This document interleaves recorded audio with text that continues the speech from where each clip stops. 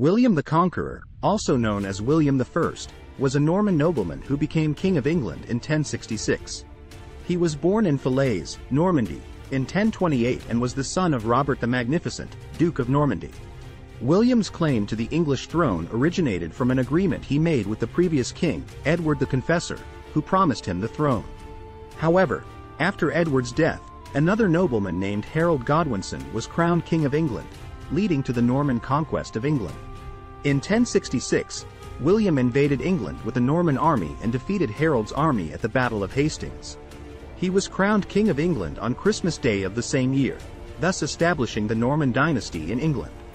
During his reign, William introduced a number of reforms to the English legal and administrative systems. He commissioned the Domesday Book, a comprehensive survey of England's lands and properties, which provided valuable information about the country's economy and demographics. William also introduced the feudal system to England, which was based on a hierarchical social structure in which landowners held fiefs from the king in exchange for military service. This system helped establish a strong centralized government in England and ensured that the king had a reliable army. William was also known for his military campaigns, which included several campaigns in Normandy and a successful invasion of Wales. He died in Rouen, Normandy, in 1087, and was succeeded by his son, William II. William the Conqueror, also known as William I, was a skilled military leader who undertook several campaigns during his reign. Here are some of his most significant military campaigns. Battle of Hastings, campaigns in Normandy, invasion of Maine, campaigns in Brittany, invasion of Wales. The Battle of Hastings was a significant battle that took place on October 14, 1066, near the town of Hastings in southern England. The battle was fought between the Norman-French army of William, Duke of Normandy, and the English army of Harold Godwinson, the reigning King of England. The battle was the result of a dispute over the English throne. When King Edward the Confessor died without an heir in early 1066, Harold Godwinson, one of the most powerful English nobles, was crowned King of England. However, William of Normandy, who claimed to be the rightful heir to the throne, disputed Harold's claim and gathered an army to invade England. William's army landed on the coast of southern England in September 1066, and Harold gathered his army to meet them. The two armies met near the town of Hastings, and a fierce battle ensued. The Norman army was well trained and well equipped, and they had the advantage of cavalry, which was not common in English armies at the time. The English army fought bravely, but they were ultimately defeated, and Harold was killed during the battle.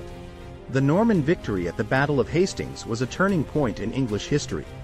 William was crowned King of England on Christmas Day of the same year, and he established the Norman dynasty in England. The battle also had a significant impact on the English language and culture, as it led to the introduction of French language and culture into England.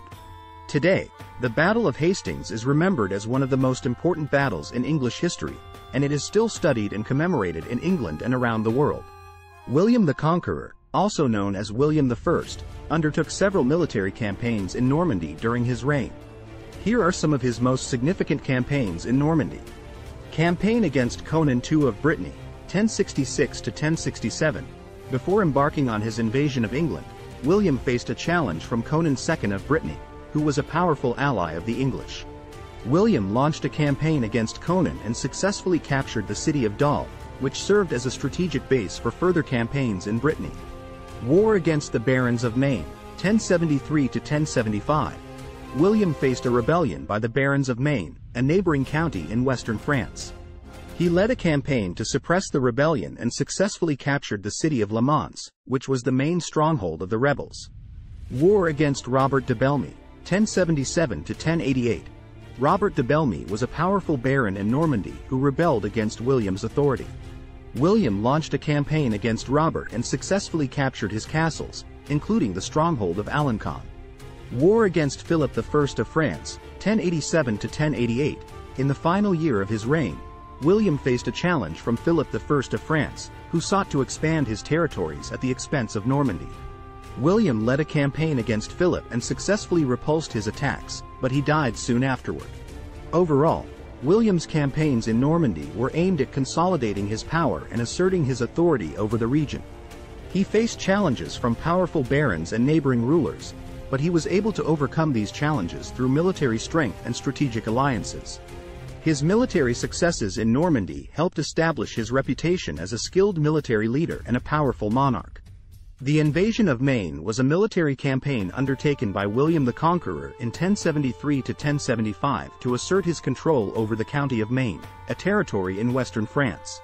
The campaign was part of William's efforts to consolidate his power in Normandy and expand his territories. At the time, the county of Maine was ruled by two powerful barons, Hugh IV and his brother, Herbert. The two barons had been allies of William's father, but they became hostile to William after his succession to the Duchy of Normandy in 1066. William launched his invasion of Maine in 1073, capturing the town of Fresnay and other towns in the region. He then laid siege to the castle of Saint Suzanne, which was a key stronghold of the rebels. The siege lasted for several months, but William was eventually able to capture the castle by starving the defenders into surrender. After the capture of Saint Suzanne, the remaining rebel strongholds quickly fell to William's army, and he was able to establish his control over the county of Maine. The rebel barons were forced to swear loyalty to William and to acknowledge him as their feudal lord. The invasion of Maine was a significant military success for William, as it allowed him to expand his territories and consolidate his power in Normandy. It also demonstrated his skill as a military leader and his ability to overcome challenges from powerful barons and neighboring rulers.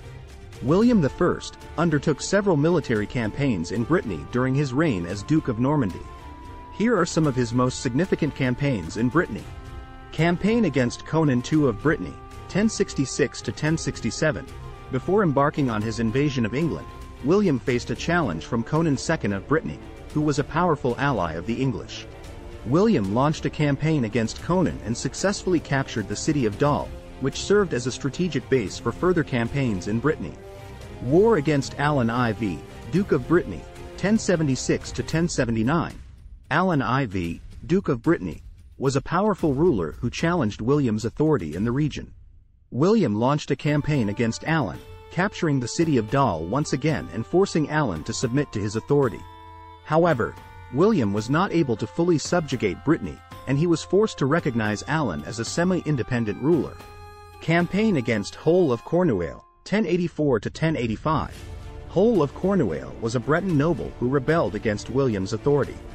William launched a campaign against Hole, capturing several of his castles and forcing him to submit to his authority. Overall, William's campaigns in Brittany were aimed at expanding his control over the region and asserting his authority over powerful local rulers. While he was not able to fully subjugate Brittany, his military successes in the region helped establish his reputation as a skilled military leader and a powerful monarch. William the Conqueror did not personally undertake an invasion of Wales, as his reign was largely focused on consolidating his power in England and Normandy. However, the Norman conquest of England in 1066 did have implications for Wales, as it brought about changes in the balance of power in the region. Following the Norman conquest, William granted large territories in Wales to Norman barons, who established their own feudal domains in the region. These barons, known as the Marcher Lords, were given significant autonomy and were tasked with defending the borders of Wales against Welsh raiders. The establishment of the Marcher Lords led to increased Norman influence in Wales, and many Welsh princes were forced to acknowledge Norman authority or face military defeat.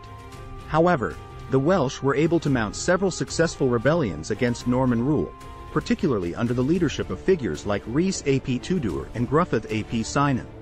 Overall, William's reign did not involve a direct invasion of Wales, but it did have significant implications for the region, as it led to the establishment of Norman feudal domains and the emergence of the Marcher Lords. William the Conqueror's legacy is still felt in England today, particularly in the country's legal and administrative systems, which were greatly influenced by his reforms.